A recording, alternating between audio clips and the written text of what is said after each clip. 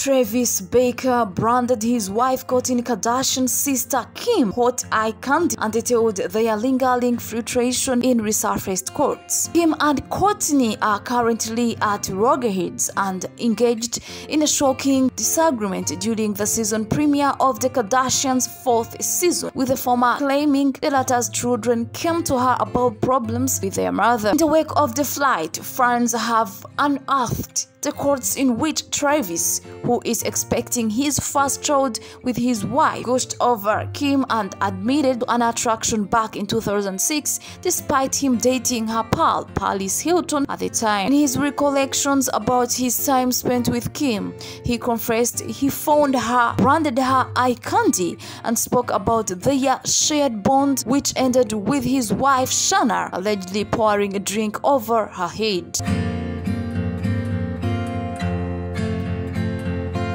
Sia has revealed she recently underwent a facelift. The singer took to the stage at the 50th Annual Daytime Beauty Awards in Los Angeles on Sunday to present her good friend Dr. Telly with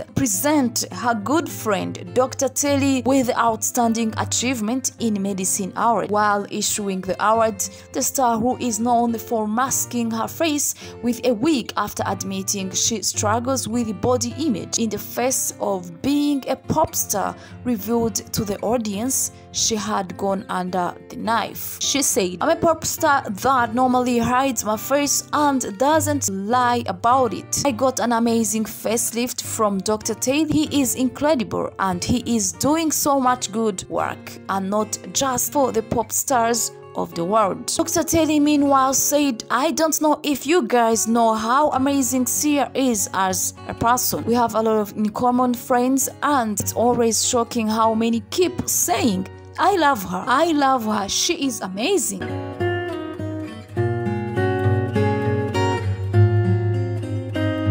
Olivia Newton-John's daughter, Chloe Latanzi, has revealed how her late mother has contacted her from beyond the grave. The US-based singer and actress sadly lost her mom last year following Grease star's 20 years battle with breast cancer. Speaking to those women is Colin Nolan and Gloria Hanford on Monday, the day that would have been her mother's 75th birthday. Chloe explained why she still feels that her mom is with her. She said, "About a week after she passed, my phone went click and I had a discussion." She said, "If I can come through to you, show myself to you, I will. I had a feeling just to look at this photo. I knew there was something special about it. I zoomed it. It was a live photo and I pressed the live button and there was a bright blue flying around my dog Jelly's head, and my dog looks and sees it. My mom wears it aqua blue stone around her neck, which I got to put on this morning."